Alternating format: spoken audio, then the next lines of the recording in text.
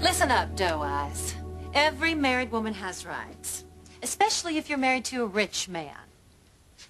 Don't you know what that ring on your finger is?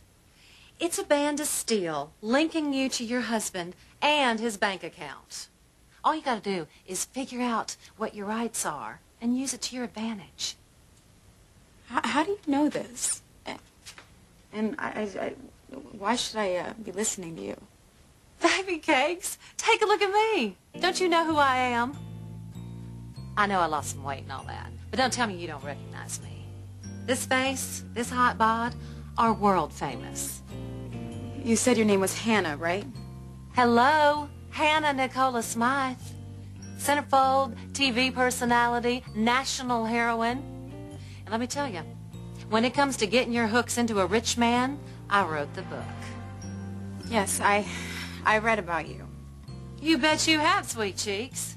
And if you're smart, you'll use what you read about me as your new Bible, your how-to guide to getting what you want. We're birds of a feather. Like you, I was married to one of the richest men in the world.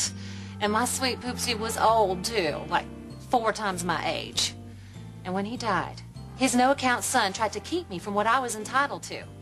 But even though I was going through a terrible amount of grief, I knew I had rights. I found out what they were, and I fought back.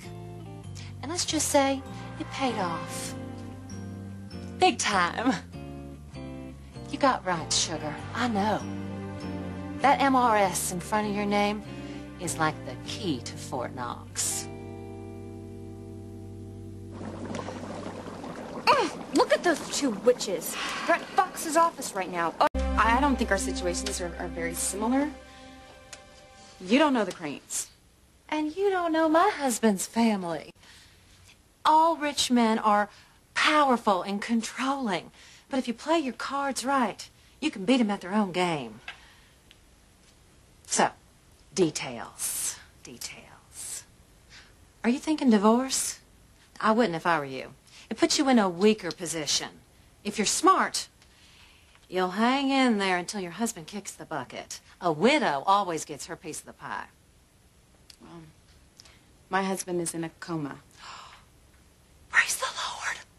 Congratulations, sweetie. Even if he doesn't die for a while, you can still get a head start on your moves. There are 3 little magic words that I just adore. Power of attorney. And do you know what's in his will? Not really. I know what Alistair says is in his will, but, you know, he's the biggest liar that I know. Well, then you get cracking, honey, and find that will, and you read every word. And if you don't understand it, you bat your eyes at some cute lawyer until he explains it to you. You can bet the minute your husband started to fall apart, his children went racing down to the vault to read it. They probably got it memorized, word for word by now. You can't let them take advantage of your ignorance. No, I don't think that's going to happen. Alistair, he's got to send Julian Crane, and he's a good man now. So he's offered to help out. Now he's in charge of the entire empire. I just bet he is. The sons are the worst. Who do you think I've been fighting for years? My honey bun left me oodles and oodles of money in his will.